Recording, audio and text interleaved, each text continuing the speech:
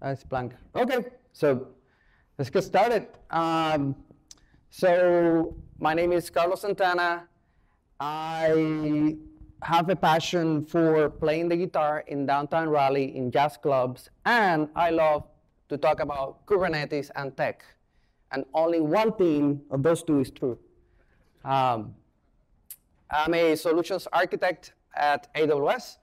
My job role is Kubernetes specialist, and what I do there is work with a lot of customers in the field. I'm kind of like also work with Nirma in the same team. We are the right hand of the EKS service, working with customers on how they use their service, what are the things that they're building. And I joined AWS about almost 2 years ago. I've been in the industry for a while, doing distributed systems and other things. And I've been living here in Raleigh for the last 22 years. 20 of those I did in RTP. I did 20 in RTP. I don't know who works at RTP. Anyone? Anyone outside from Raleigh who travel out of state? Yeah, I know some folks. So thank you for visiting us here in Raleigh. I've been living here for the last 22 years, and it's been a great city to be in, a family, to raise a family. I think that's one of the best things. And my daughter is across the street in NC State right now, so I think I'm dating myself. So let's get started. This talk is about platform engineering. I don't know if people have heard about it recently, and the standardization autonomy of that. And just to start with a little bit of GenAI, I asked the GenAI chat of like, build me a picture of the balance of autonomy versus standardization. So it came up with something like this with the Raleigh skyscrapes city on the back. So those are the type of things that you can do with GenAI. You can generate images. And this was kind of like a fun thing that I thought was like a standardization means like the platform team is trying to build a platform where the developer, maybe this is the developer, that is going to get from one end, he has his code, to the other end, which is his code in production.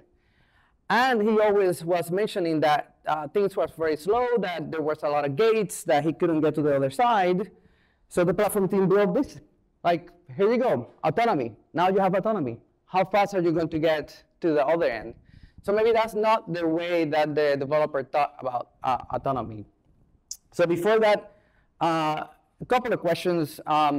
Who is here a platform, consider yourself a platform engineer? Okay, we have a couple. And what about a DevOps engineer or SRE? No laughs. There's no such thing as a DevOps engineer. DevOps is a culture, right? You're not an engineer of a culture. You're an engineer of maybe the cloud or some tooling or engineer of the platform. And then who's here has the role of like defining the strategy about platform engineering in your org. Like you're a leader of driving that for the organization. Like you're like, I need to figure out like what this means, what is the strategy, and what should we all be working on. So if you're like that, probably you are in an organization that it has enough people that you have teams, and teams working on different applications. And applications can be microservices for web apps. It could be financial services, but also lately there's a lot of machine learning, artificial intelligence workloads. Some of them are for training models, and other ones are for inferring. So you have to think about like the different type of applications you'll be working on for those teams to work on. And the last one is this topic, since I work for a cloud provider, this is the talk to give you insights of what we have seen working with customers on infrastructure. Choosing like a compute, for example, Kubernetes is a great compute engine choice to run some workloads, and we have other data services like S3 for objects storage and databases. So you have to decide what are the services you're going to use, how do you deploy them, how do you deploy them in an efficient way. So let's look at infrastructure management, kind of like that's the area where platform engineering teams are concentrating on, of like how do we manage infrastructure for the different teams and application. And it's a spectrum. It's not like one answer fits all. It's a spectrum where you can start with a decentralized aspect of giving autonomy to those teams, of saying you get an account in the cloud provider, and it's up to you to decide how do you use it, how do you use it efficiently, manage the bill, figure out how to do security. And you may have people that have those skills. On the other end of the spectrum, you have a centralized way of doing infrastructure, where you're maybe more mature and you have learnings from maybe a couple of years of working on the cloud, where you have like optimizing the infrastructure that you're provisioning, either for cost or security or efficiencies. So it's a spectrum. So you as a leader, we were talking about the leader, need to decide what is going to be the model for what type of application and teams that we have. Are we going to give them a decentralized, everybody gets their own account or their own cluster, maybe their own namespace? So that's a different level of the segregation that you can have, or isolation. So let's take a look at a metaphor. So this is a good metaphor because it talks about, like, there's certain people that have the skills maybe to take the parts of an engine and put it together. Definitely not me. I work with software. And put it together into an engine. And those people are good at what they do. They do it every day. They work in the workshop doing those type of things. Like they know how to build an engine. They love how to do that. They're good at it. They do it for certain reasons. But the majority of the number of people, they want a car. They just want an engine. They just want a car. So we have to think about, like, in the scale of the people in your organization. Do you have a lot of people that know all these building blocks and how to put them together? Or do you have a lot of people that just want to get something accomplished and they just want a car to get from point A to point B? So here are some customer examples. Since I joined AWS, I've been working in this space of platform engineering. And let's look at some of the examples that people are using Kubernetes, in this case, EKS. So the New York Times has a platform, an internal developer platform, that they built on top of EKS and AWS. And some of the tools that they use is, like, for example, Terraform to create AWS accounts.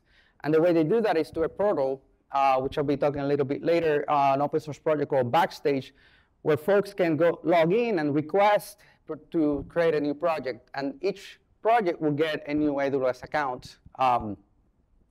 Then later, that project may have different teams or different apps, and they choose to have, so that may be an example of the centralized segregation.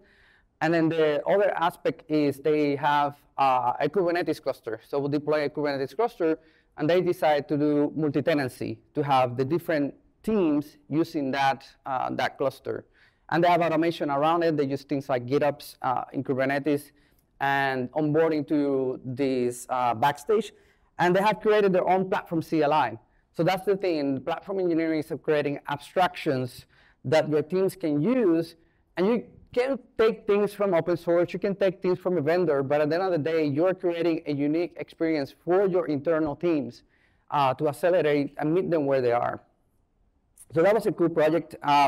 They gave a talk in re:Invent, and also they gave a talk in KubeCon. Another one that I was more familiar with was NASA.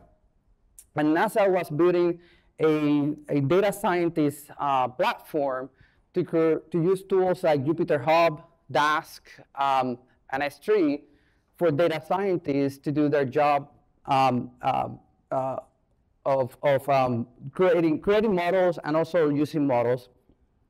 And we worked with them for the infrastructure. It was taking them so long to create the platform and create this open source studio that we worked together on looking at how to automate this, and we decided to use Kubernetes as the API to do this. With the work of automation of Kubernetes on EKS, GitOps, they were able to build a platform the data scientists didn't know anything about, and they don't have to know anything about Git or software development.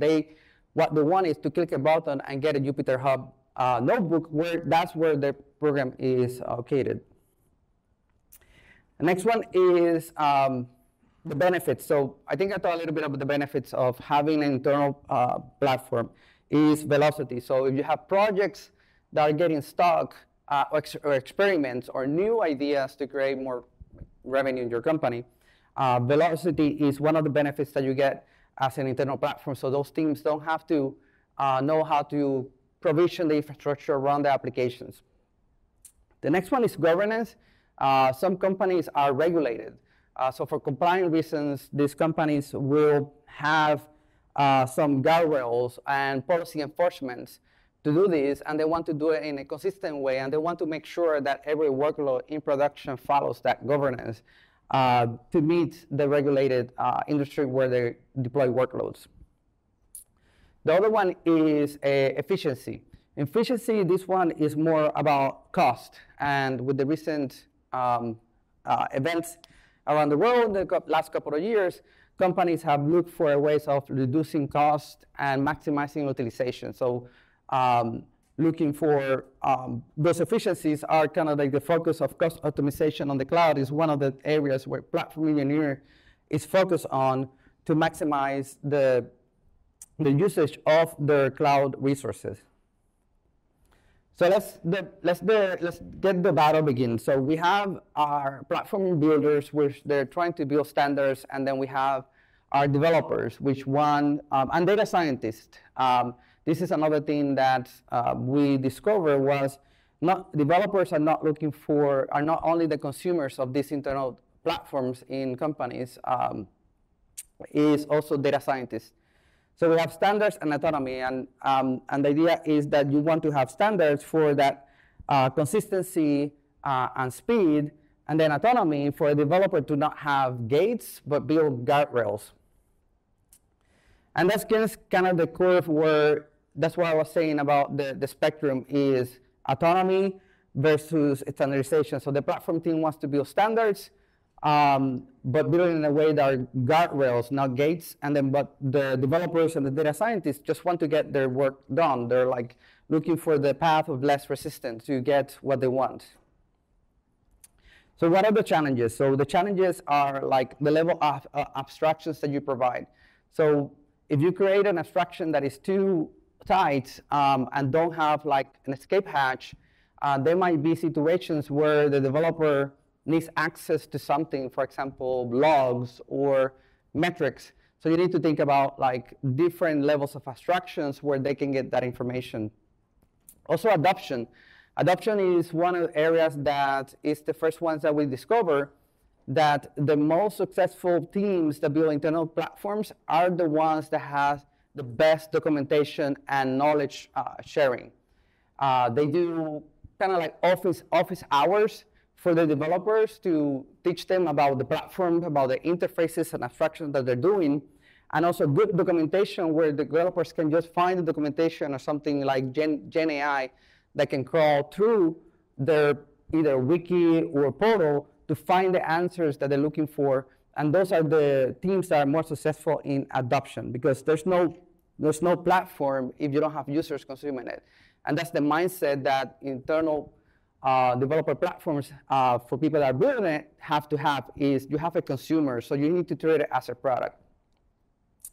And I think about troubleshooting. When there's time to troubleshoot your maybe Java application or Node.js application, what do you provide there as an interface for the developer to get access to it? And then isolation. So isolation, it could be something about the autonomy. So the developer may be asking, I want isolation because I want our application to be on a single computer or server or instance and not be running with another program that may affect the performance of mine. So that could be a node isolation, but also could be your own cluster. Some teams want their own cluster, but at the same time, they get more expensive because they cannot maximize the utilization of those machines. And then platforms design patterns. So here, who's doing some type of this as a service, like namespace as a service. Some of them. Cluster as a service. Okay, a couple. Everybody gets a cluster. Account as a service. And template as a service. This one comes a lot when I talk to teams that are named platform engineers and ask them, what type of interfaces do you provide when you are deploying? In this case, we're talking a lot about Kubernetes, is templates. So what they do sometimes is they are in charge of the templates, like for example, something like Terraform. They will give it to developers as a service, like they can clone it, and it's up to the developer to figure out how to use Terraform and maintain it. That's not really a template as a service if you don't have it centralized in a way that you can consistently update those templates to make sure the developer just like puts the inputs and then gets what they want. Building a platform with Kubernetes in practice. So this is kind of a reference implementation that we have done with many customers. For example, this looks similar to the one that I did with NASA. That you have a Kubernetes cluster where it's your management cluster. So this is a cluster that is in charge of like managing other clusters. You can also start with the same cluster that is running the workloads, but you have something like Git, where the developers who have like their code, they will have Backstage where they say, I want to deploy an app that maybe has a database or an S3 bucket. They will put that into Git, then Argo CD would like reconcile that and use something like Crossplane, or we have an AWS ACK, AWS controllers for Kubernetes, and that reconciles the infrastructure. And that way, the app and the dependencies are deployed together, and also in a way that you can have, like in the cluster with Kubernetes resources, policies enforcement. So something like OPA on Kyverno. I'm a fan of Kyverno. It was built for Kubernetes, so the language is a little bit better than OPA, but both work the same way. And the idea is to deploy those resources, and it could be that you're deploying other EKS clusters or other Kubernetes clusters. So it can be a way of provisioning like your multi-cluster architectures. So let's switch into a project that we launched last year with some companies. It's around building a distribution of an IDP. So let's take a look at a Linux distro. So what is a Linux distro? A Linux distro is an operating system made of software collections. It's based on a Linux kernel. So you can have different, for the while, people have picked a Linux distribution and they know what they get to, what they can get. It comes with a package management. It could be Yum, or it could be apt-get. But you can install the same packages in different Linux distro, but everything is around the Linux kernel. What we're trying to do is, with internal developer platform, is build the same thing, a developer platform made of software collections. Like if you want to build an IDP, what are those packages that you want to include that is easy to build and deploy anywhere? And what we think is Kubernetes APIs is the best way of doing that. So Kubernetes is what this IDP is going to be based on, and the packaging system is based on GitHub. So that's kind of the patterns that we're looking at. So we created a project. You can look it up online. It's Canoe.io. So Canoe is an internal developer platform, which is a distribution of open, in the open collaboration with different communities of companies that they want to build a reference implementation on how to do internal developer platforms. So if you're looking for help or guidance or best practices, then we talk about best practices instead of like spending a lot of time choosing which technologies do we build the IDP on. So let me see what we have here. So I'll pinpoint two of the packages that we have in this IDP distribution called Canoe. And one is Backstage. So Backstage is a CNCF project that you can have plugins and developer practices built into it, where you can have a catalog of all your assets, meaning like all the cloud resources plus your applications, and also the documentation in a single portal that you can find the information of who's the owner of which application, find the docs in a single place. So people have been building these kind of portals for a while, but there's not been a open source. So this is a project that Spotify started, and we are adopting in Canoe. And there's a blog post that talks about that. The second one that is kind of one of the building blocks is the Argo CD. Argo CD is a GitHub system that works on Kubernetes, and the GitHub bridge is a pattern to deploy Argo applications in a consistent way across multiple clusters. And the merging or like the collaboration between infrastructure as code, things like Pulumi, Crossplane, and Terraform, and Argo CD, how do you deploy them in a way that you maximize the usage of Argo CD? And the last one is IDP Builder, which is who have used, who have worked with Kind or Minikube in their laptops, or maybe a Linux VM. So this is similar of this. This is kind of like a Kind cluster that we develop a CLI. Well, not really, meaning like Autodesk is one of the companies behind this project. They build the CLI in a way that they can reproduce that IDP in the laptop or a Linux system to do CI/CD in a way that you can take that distribution of an IDP in a folder, give it to somebody else, and say, run this one line, command line, and it will bring up everything from Backstage, Crossplane, all the packages that are installed, even including a Git server to accelerate for platform engineers how they do development. So we always talk about like the dev cycle of the developer of like, I write code and I want to see the instant result of it. So this tool is for the same concept of, I want to update our language of Kubernetes is YAML. So I want to update a YAML. I don't want to do git add. I don't want to do git commit. I don't want to do sync. I just want to update the file. The file gets watched and it automatically gets updated into your IDP. So you're constantly doing dev cycle as a platform engineer. I'll show a demo of that in a second. I think, yeah, let's do a demo. I think I'm using my phone because the Wi-Fi here was blocking me. So I have the tool, and then this thing logged off. Let's see, we can go in. And I'm running, you can run it in your laptop. It's a, oh, am I sharing?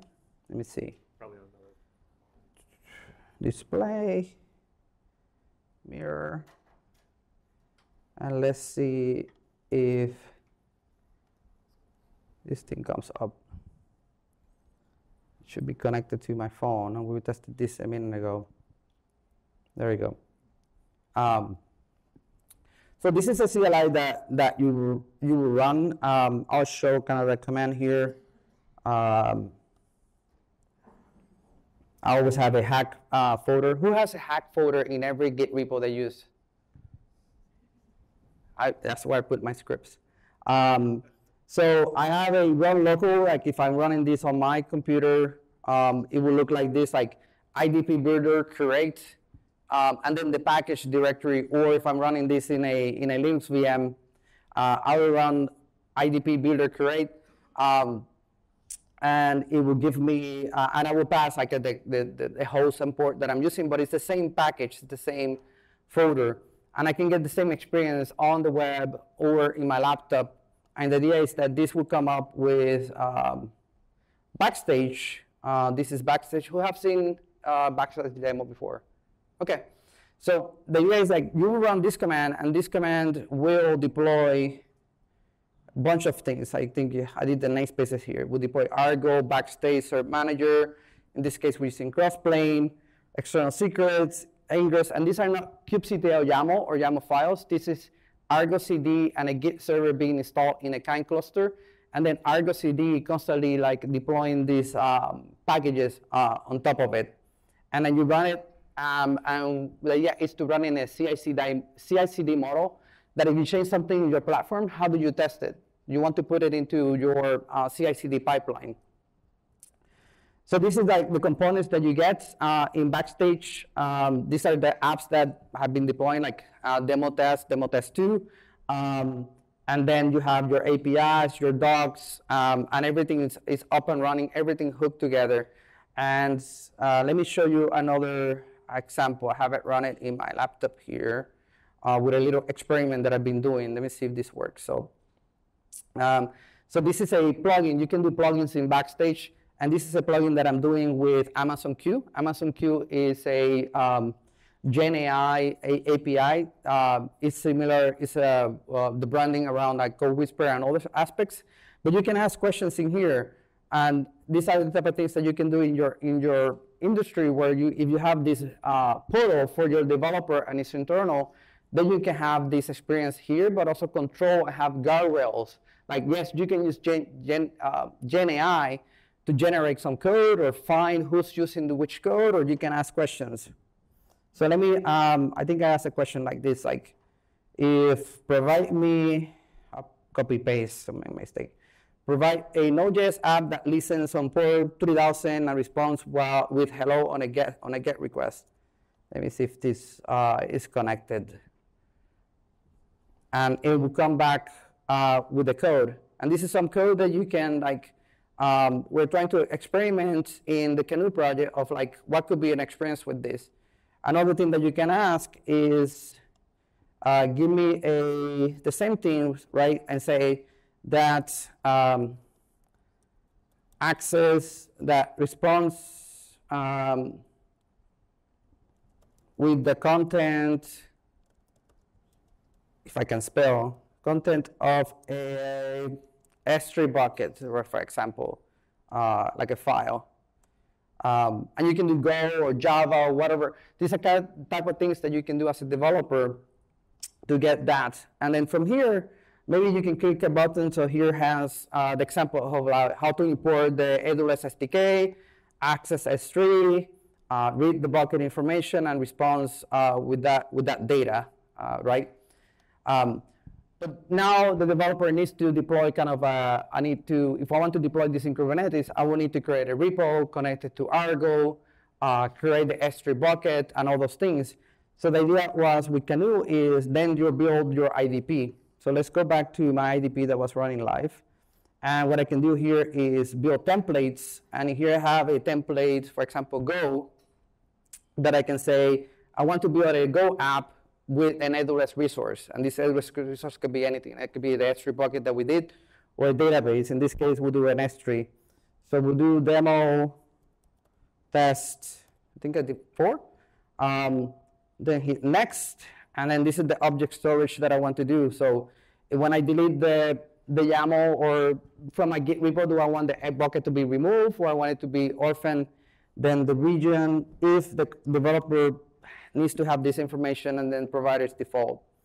In this case, I'm using Terraform, but you can also use like ACK to deploy this. And then you click create, and it will go through the process of creating a Git repo, putting a skeleton app in that repo, create an Argo app, connect the Argo app to it, and then register into Backstage. So it becomes part of the catalog. So now I have demo test 4. I have the Argo CD overview where I can click on it. It says it syncs, it's healthy. This is the repo, and then I can click on Argo CD, and I can see the app being deployed. There's the pods that will access, and then the bucket that is here. And if I want to see the code, I can click here on the Git URL, and this is the internal Git server. So me as a platform engineer, these are my tools and my stack that I can like go and work on it and iterate faster than me trying to figure out how to do this on the cloud or another cluster. And then I can package this, and this becomes my IDP that then I can deploy into a managed cluster. And using something like GitLab or Git Server. So Git here is kind of like for you to prove out that your patterns and your templates are correct in what it took minutes. So the last thing that I wanted to show, and then in your Go program, you will put that sample application or take it from the template. And the bucket, let me see if we can see the bucket so we can make sure that it's there. So this is the bucket is a YAML resource that represents a bucket. So the bucket was created in the cloud. If I get the name in here, I can go to S3, and this is very small. I mean, refresh. I should see demo 4. So this is my bucket. Demo worked. Nobody claps. On my phone. Fine. You jerks. So I think we're running out of time, but let's summarize what we have learned. So best practices. I know I went very quick, but if you want to talk more, I'll be here for a little while. Or if not, reach out to me in LinkedIn, for example. So just to capture just a few items, like build with your customers. If you're building an internal developer platform and you're having a meeting today, and you look around in that meeting, and there's no developer in that meeting, you have a problem, because you're building without the consumer. So always build with that consumer of treat it as a product. So that's one of the lessons learned. The other one is education and documentations are key. You can build the best IDP in your organization, but if you don't have good documentation, or maybe you don't take advantage of Gen AI to make that documentation be easy to be found by asking questions to a chatbot like I showed, or asking like, who was the last person that deployed a Go application with an S3 and a database? So it can come back and create you a template out of that code. And then also education of doing office hours. Don't build a new platform, please. Extend what you have. Start small. Don't boil the ocean. That's kind of what the rules that we tell customers is do not create a new platform. Don't tell anyone in your organization you're building a new platform. Just tell them you're extending the experience that you have today, extending it, making it, take it one small application or one workload and get it to production all the way with one ADP. The one that I mentioned earlier was provide escape hatches. It might be that something cannot be done through here, so if there's something that it cannot be done today with the backstage, people can go to Git and can go to Argo, and that could be the interface that what they can do as escape hatch, or kubectl if they need access. And then one site doesn't fit all workloads. We have workloads for training machine models, microservices, batch. So you have to build experience for the workload, but also for the users. So it's a combination. And that's it. This is a survey. In the survey, there will be a link to the repo, and the repo will have the links to all the resources. And reach out to me in social media or here, or on LinkedIn. You can reach me there. I think that's it. Awesome. Thank you, Carlos.